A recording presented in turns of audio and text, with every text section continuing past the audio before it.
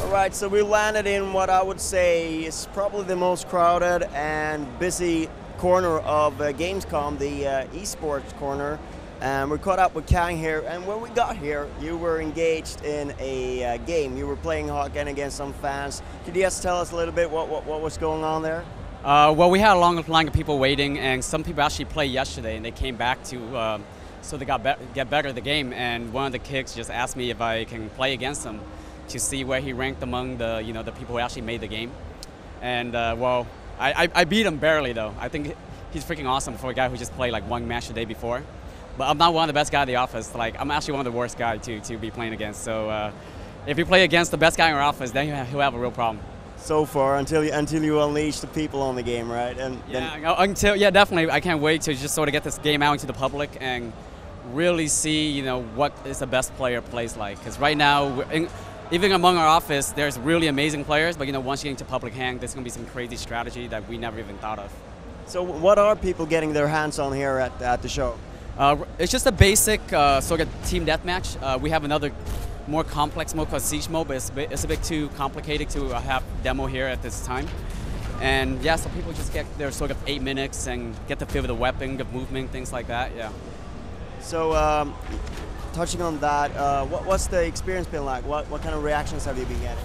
Oh man, it's been so awesome. I mean, it's kind of scary because ever since we released our first video, we had great feedback, like a sort of like this viral effect to the video.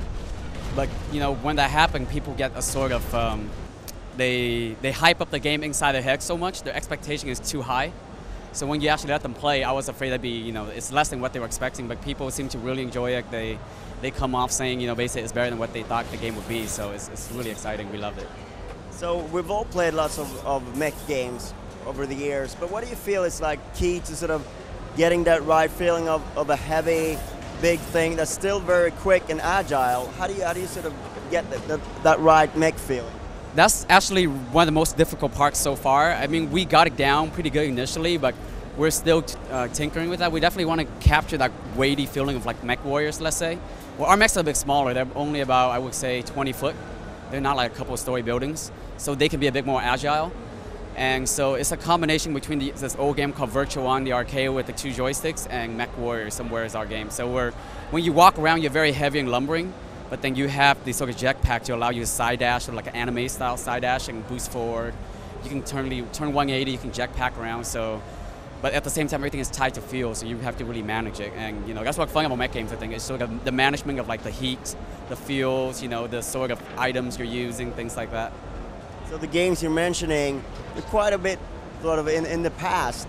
Sort of, it feels a little bit like the mech genre has been on a little bit of a slow burn these last few years, and I think a lot of people sort of reacted to Hawken in sort of like the salvation of that kind of game, and it sort of brings us back. Do you feel that yourself? Well, definitely we feel it now, but when we first released it, we didn't really expect it. We were just fans of the old mech games. And as an indie team initially, we just want to make something that wasn't being made in the public, because then we didn't want to really compete against the big companies out there. We started out with just 4 guys initially, so we chose to pick a genre that was popular back in the day, but sort of die out. So we took what the formula that was successful, but we changed it up a little bit to match with the modern audience. And even for myself back in the day, I really enjoyed the experience of driving a mech, but I never really felt like it was fun for me, even back in the day. So we're trying to make a game that's not just feeling you drive a mech, but the fun factor has to be there. So we're not so technical, but not so arcadey either, is where we want to be for Hawken. So you touched on the beginnings of the project. How's the whole journey been like, and then sort of where are you at right now? Well, it's definitely, this is way beyond what we're expecting. I mean, we started out with 4 guys, just want to do like a downloadable title, quick, 1-year project and call it done kind of thing, move on to the next thing. And it's still got that snowball after the first video. I think on our first video we had 9 guys, 6 guys and 3 interns. Now we're at 21 people. And we built up a whole publishing branch called Media to support the game. And it's going to be our first title for the company, and it's really exciting to see the reaction of people. And everything is way beyond what we're expecting, so we're very thankful for the fans. And what's the roadmap ahead?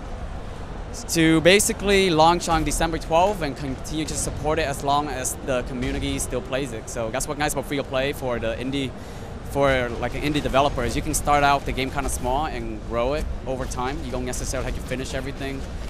There should be no bugs at all, but if there are, we'll fix it. Whatever people don't like, we'll take out. So I like the direct sort of communication between the dev and the community.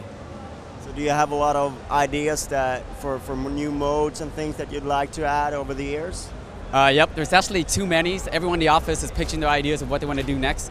So we got to sort of narrow it down and really pick, test things out and see what's really fun to do. But yeah, we definitely have a lot of content already, even way more than what people are seeing here. There's a lot more maps we haven't seen yet, a lot more mechs and weapons that we haven't reviewed. So it should be really exciting when you touched a little on the mode that you didn't want to show off here because it's too complicated. Could you briefly outline that and what players can expect from that?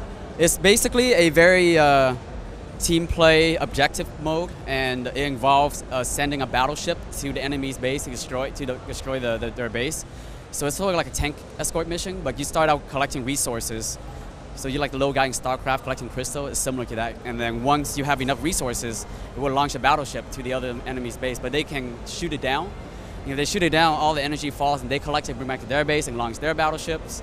And you can actually launch 2 battleships at the same time. So it gets pretty crazy, and it's really fun to get the sort of teamwork involved, and it requires a lot of hex-set communication, things like that, to really win the battle. So it requires a lot more a lot more brains than just brawn. Yeah. It sounds like you have to think both attack and defense at the same time. Yeah. If you just rush into the battle by yourself, being Rambo style, you definitely would not win that game. Even in a mech. Yeah, even in a mech, because everybody's in the mech. So. So thank you very much for the talk, and hopefully you can beat up some more fans back here later. Yeah. We actually have a competition today at the ESL at 2 o'clock. So first place get like a graphic card. So I think we're picking up the best player of each of these rounds and round them up for the 2 o'clock show. It should be really fun. Sounds great. Right, thank you very much for your time. Yeah, thank you so much.